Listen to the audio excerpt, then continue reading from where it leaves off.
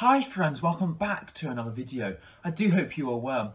Within this video we're going to be looking at the advanced settings and advanced routines that we can do with the Amazon Alexa. Many people don't know the capabilities that Alexa has and don't use them to their full potential. I'm filming this video at the beginning of June in 2020, so if you're watching this video in like a year's time, for example, then there definitely will be more features and settings that you can play around with. Okay then, so let's get started. Let's dive into the Amazon Alexa app. Okay, so we're now inside the Alexa app. So let's just head to the settings panel first, and then we can move on to the routines and see what we can do in terms of that. Okay, so if we click on the three dots and then click on settings, we get the settings options. So most of these are self-explanatory and I'm not going to go through all of them, but I'm just going to go through the main important ones, which I feel that not many people have actually know about and don't actually use. So yeah, okay, I'm going to go on to your profile one first, and you're going to see that you have your mobile phone number. That will be blurred for me. And then for the voice, that is where essentially you train the Alexa to recognize your voice.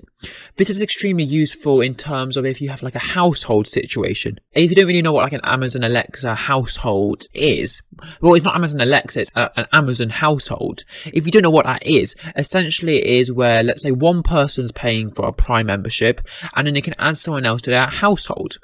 And that means those two accounts have access to the Prime or Prime's features like Prime Video, ordering with Prime, and like Prime Photos. You know what I mean? All of those features, and those two people get it from that like one person paying because they are in the same household. This only applies if like the two people live together, so like a husband and wife, but they might want to have separate accounts but only pay for like one Prime membership, if you see what I mean. So that's useful. This is useful in terms of Alexa, so let's say you have an Alexa in one room and an Alexa in the other room. The Alexa in both of these Alexas are registered to two different accounts. So let's say one Alexa is registered to the husband and one Alexa is registered to the wife. This means, let's say the wife walks into the husband's registered Alexa and she speaks, then the Alexa will know that she is speaking and give personalized responses based on her. So let's say she wants to send a message to, I don't know, like Julia, for example. I just made Julia up. I don't actually know who she is, but you get the idea. And then the Alexa will send it from her account because she knows that she is speaking. And the vice versa is like the husband goes and speaks on the wife's registered account and like that. So that you can set up voice through the profile section here. In the communications tab here, you can link Alexa with like a provider. So for example, in my case, like Skype or like Vodafone or EE. I'm based in the UK, so that's why I'm getting these option. However, let's say you're based in the United States, then you might be getting like United States based versions of these like mobile phone networks. I don't know these off the top of my head. And so that means you can link up the Alexa to these accounts so you can call people. So for example, like the example given at the top is like call mum, and it will call it through this provider, which is a cool thing you can do. Okay, cool. So that's all done for the communications tab, and that's everything for the settings. The rest is quite self-explanatory, as in terms of what you can set, like flash briefings and like traffic. But yeah, that's all done for the settings. So now let's head over to the routine. So the same thing applies. Click on the three lines and click on routines. Once you load up the routines, you'll have a menu of like similar sorts, as in your routines and then the featured ones based on like your recommendations. So I have 4 routines that I used. One that's like Alexa. So when I say Alexa good morning, it will like turn lights on slowly and read my flash briefing and tell me if there's anything on my calendar. For like when the alarm is dismissed, so I use this every day. So when I normally set my alarm for around 7 AM, and when I set it, so when the alarm goes off and I say Alexa stop, Alexa will detect that I have dismissed the alarm. It will then give me a good morning message, and then it will tell me the weather for that day, which is very useful. I've got the bedroom lights on at sunset, so this one is, so it will detect my local sunset time, and when it hits that time, the Alexa will turn on my smart lights within the master bedroom of the house. And then the last one is an Alexa good night. So that's just when I head to bed. I say that and it like turns all the lights off and everything like that. So the advanced section of Alexa, you could do way more advanced things than what I've just shown you here of what I use, and I'm going to show you that now. So if you click on the plus, you get the option to create a routine. So you get to enter the routine name, and then you get to say the option for like when it triggers the routine. So you have options for when this happens. So you've got a voice. So let's say a trigger phrase. So let's say you were to say something to Alexa. Let's say, for example, you want to say something like dinner's ready. So let's say Alexa, dinner's ready. So, oh, I spelled that wrong. So when Alexa, the text that you've said, Alexa, dinner's ready, it will essentially run this routine. And that's how this works. You can also do it for like schedule, so at like a certain time it will run this routine, or like sunrise or sunset. I use the sunset one in like when I turn my lights on, which I just showed you. And then this is where it gets more advanced, the smart home section.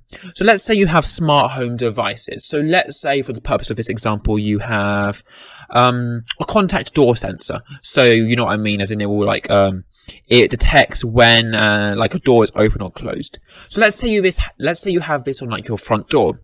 So you can essentially set up this routine. So when this when the contact door sensor is like broken, when you're not in the house, it will then call this routine. So this is very useful in terms of like if it's like during a burglary, and I'll go on to explain later how we can like help prevent, well, not prevent a burglary, help to like deter intruders from when they've entered the house.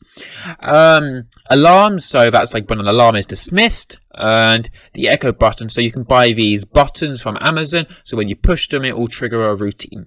So that's all good for when this happens. So into the add action. This is where it gets really interesting. So this is essentially like a very basic scratch version of programming, as in you can tell the Alexa what to do in a certain order. So let's get started. So I'm going to go back to that. I'm going to do that burglary example that I was just talking about a few seconds ago, and then I'll go back on to talk about other things we can do with this. So let's say, as I was saying before, so let's say when the motion door contact sensor has been broken on the front door, we want it to call this routine. So let's say you have a communication linked up to the Alexa. You can get it so it could potentially call the like police or call a family member. And I don't believe you can set a custom message though, so it only call it and then activate the microphone on that Amazon Alexa. So let's say you were like calling a family member or like the police, then you could potentially hear the burglars entering the house. So that could potentially be a thing. Or you could get it to call yourself, so you know that so then you could like speak to the burglars and try and deter them.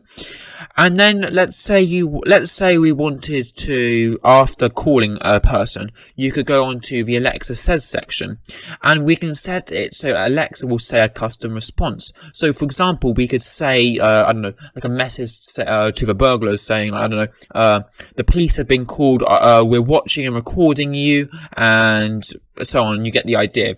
You can even say this even if you don't have cameras, because it will still help to deter them, make them run away.